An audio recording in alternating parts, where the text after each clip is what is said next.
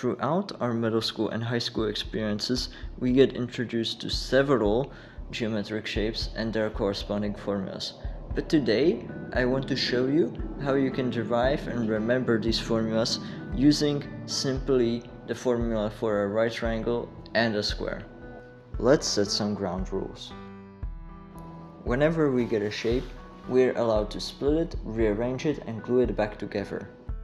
Overall, we want to reach a square, rectangle, right triangle, or any other shape we already know the formulas of. But let's say for now that we only know the formulas of square and rectangles, a squared and a times b respectively. Looking at those shapes more carefully, we can see they are both symmetrical around the center. If we were to split these shapes through their centers, we would get two pairs of equal parts of their respective shapes. Let's glue those back together again. Using those facts, let's get our first formulas for a triangle, specifically a right triangle. If we were to cut those shapes through their center and opposite corners, we would get two right triangles for both of these shapes. Since they are both half of their original shapes, then the two possible formulas are 1/2 a squared and 1/2 ab. To get the formulas for any other triangle, we need to play around with their shape for a second. Let's try to find the formula for the equilateral triangle first and see if we will be able to get the formula for any triangle from that. Looking at our equilateral triangle, we might get a few ideas for proving the formula. For example, if we draw a height from this side to this angle, then we create two right triangles, though we need to bear in mind that the base is now half of the original side of the equilateral triangle. Those right triangles will have a formula of 1/2 times a half times h, where h is the height length. We can further simplify this formula to get 1/4 a times h. Since the equilateral triangle has two identical right triangles, we need to multiply the formula by 2 to get 1/2 a h. We can improve this by finding the height length using the Pythagorean theorem for one of the right triangles. One of the sides is half of a and the other, the hypotenuse, is a. Therefore, we can get h by this equation and this square. We can further simplify the square root to get a square root of 3 times a over 2. Plugging that into our formula for the equilateral triangle, we get another form for it. The square root of 3 times a squared over 4.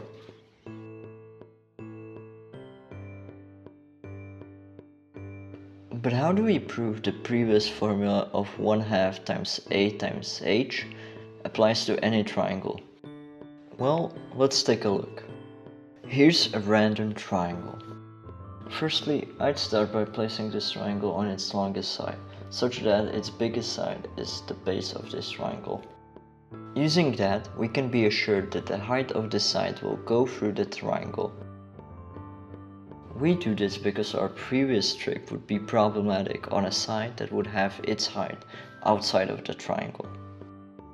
Fair, without that it isn't really a proof, but we have to split the triangle in my proof, and with heights outside of our triangle it'd be practically impossible.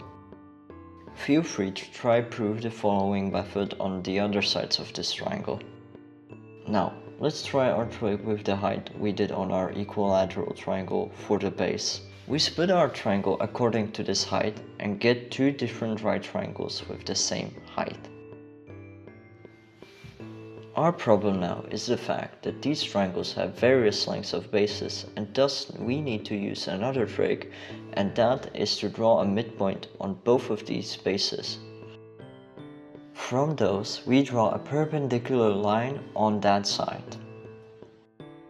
We split our triangle according to these lines and get 4 shapes in total.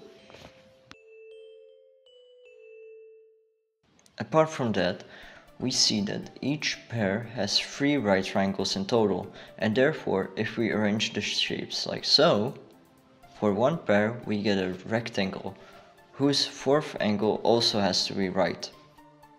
We now repeat that for the second pair, and we get 2 rectangles with the same height. If we were to join these together, what would you think the width of the total shape would be? It would be helpful to remember the law of distribution. Since we join 2 unknown lengths, we can express it as an addition of 2 lengths.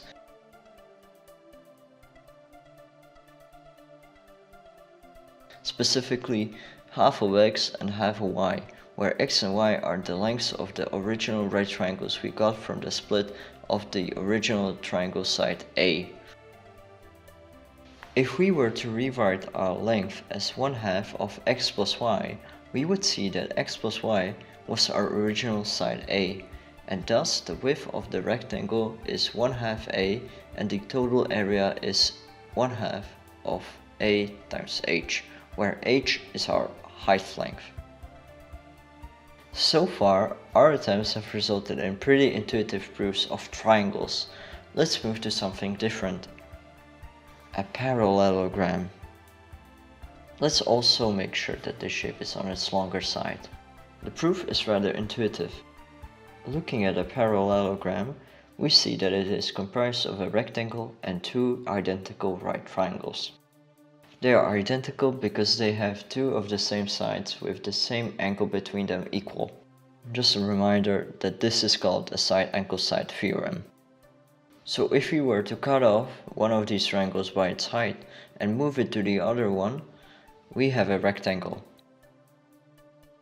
Mind you, the length of the base or height didn't change by a bit.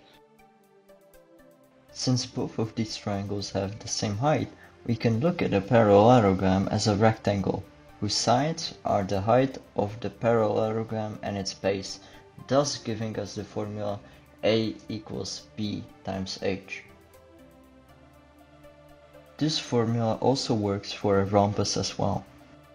Yet, this isn't the only formula for a rhombus. Let's take a look at the rhombus a bit closer. Instead of looking at the base and the height of the rhombus, let's talk about these instead. These are the diagonals of the rhombus. One of their properties is that they are perpendicular to each other. Therefore, this shape is divided into 4 right triangles, of which all are congruent. If we disassemble these parts, we can create 2 shapes that result in the same formula. First one is of a right triangle, which can be created by moving 2 of the triangles into a rectangle and mirroring the other 2 triangles to get a right triangle, whose sides are lengths of the diagonals of the rhombus. We can also use the same to get a rectangle. Notice the resulting sides are half of one of the diagonals, and the other side is the other diagonal. Therefore, our formula for a rhombus can also be A equals diagonal 1 times diagonal 2 over 2. We can prove something similar with a kite, and for the same reasons as a rhombus. Its diagonals also create right angles, and the longer diagonal bisects the shorter one. All are reasons why if we split the kite into parts by their diagonals, we can rearrange them into a rectangle, a rhombus, or a trapezoid whose areas prove the same formula of A equals diagonal 1 times diagonal 2 over 2. Let's also prove the formula for a trapezoid. If we split the trapezoid into a rectangle and 2 right triangles, we can guess its formula will have the areas for all 3 shapes. The formula for the rectangle will be its base times height. If we slide the 2 remaining triangles next to one another, we see it's a different triangle whose area is half of a different base times its height. But how do we express the bases of these two shapes? Looking back at the original shape, we see two bases of different lengths. I'll call top one B0 and the bottom one B1. For the rectangle, we can see its base is B0 and the triangle's base was whatever remained of B1, so we can express that by saying its base was B1 minus B0.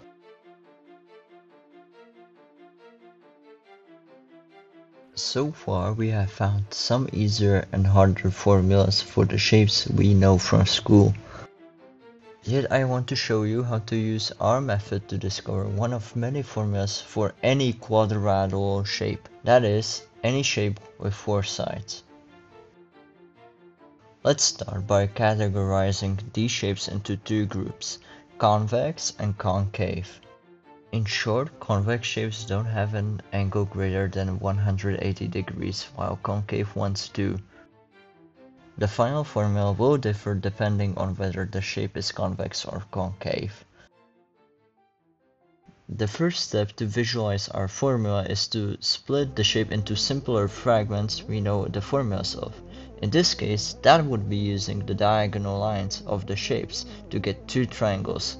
Let's choose diagonals that connect two angles under or equal 180 degrees. By doing this, we get two triangles in each shape with the base of this diagonal length. Let me show you both of them.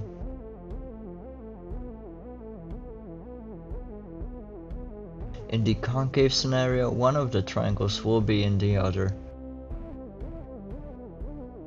therefore suggesting that the area of the concave quadrilateral will be the difference of these shapes, unlike their sum we are used to from other previous proofs.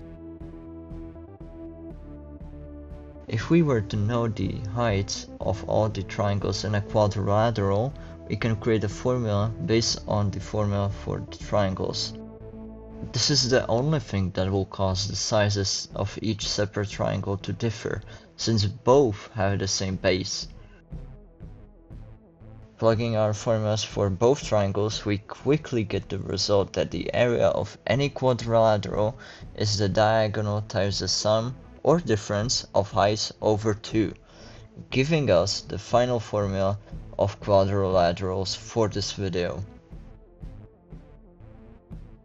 Hey, I hope you enjoyed the video. I have some things I would like to mention at the end to give more context about the quality and production. Firstly, I would like to credit the music creator whose work I used in my video, @Avin. I'll leave a link to the songs I used in the description of this video, as well as her profile, so feel free to check her out. This was my first entry to a summer of math exposition, and the first video I created from start to end without any guidance from my peers. After finishing up the scenes to all the proofs, I wasn't thrilled with the result. I still have some improvements in audio recording and script writing I need to get to. Hope this video is of some educational or informational value to you. I would be glad if you would support me with these video projects I'm beginning to pursue. Try learning with me, and I'll try learning alongside you next time. Bye bye.